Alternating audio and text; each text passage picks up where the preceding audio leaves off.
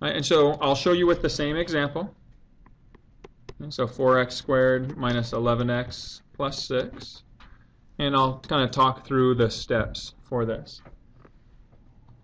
Okay, so if you have a trinomial with a leading coefficient something other than 1, and especially if the leading coefficient and the constant are not prime numbers, I would use this method every time. I am going to be referring to A, B, and C here. The standard form of a quadratic equation, a quadratic function, A is the leading coefficient for the x squared, B is the leading coefficient for x, and C is the constant. Okay, so when I give you the rules here, those are the A, B, and C's that I'm referring to. All right, so if you want to factor by rewriting the middle term, what you can do is first find the product of your leading coefficient and your constant. Okay, so we're going to take A times C.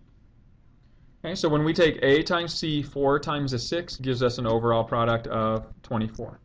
And notice I write that number right below the middle term. Okay, then I can move to my second step. My second step, what we're going to do is we're going to find factors of the product from step 1 so that its sum is equal to the middle term's coefficient, B.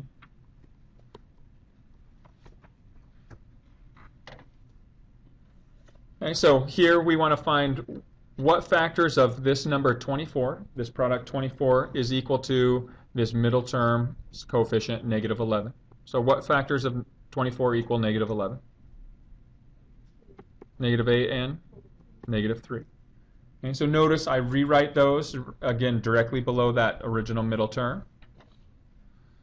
And what I can now do is I'm going to rewrite this middle term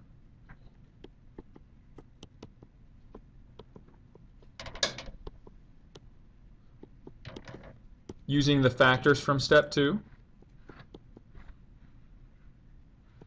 And then I'm going to factor by grouping.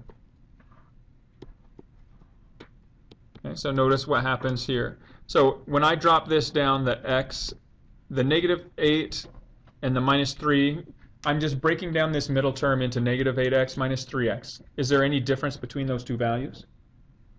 No, that's still equal to negative 11x. I'm just going to drop my first and last terms down.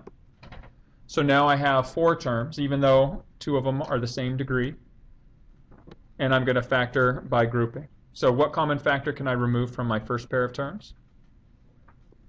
4x, and that leaves me with x minus 2. From the second pair of terms, I can remove a common factor of, always take the sign out, so minus 3.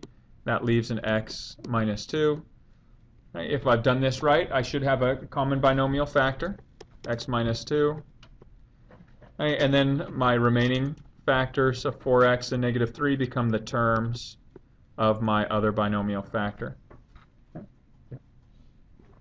Okay, so a question often comes up, what happens if you wrote negative 3 instead of, or in front and the negative 8 after? So if you'd have written this, broken negative 11x down into negative 3x minus 8x. Again, if we drop the first and last terms down and factor by grouping, let's see what happens. What common factor could you remove? Okay, so what common factor can you remove from the first pair of terms? X, leaving a 4x minus 3. What common factor can you remove from the second pair? Negative 2, leaving a 4x minus 3. You still have your common binomial factor. Remove that. And the remaining factors of x and negative 2 simply become the terms of our other binomial factor.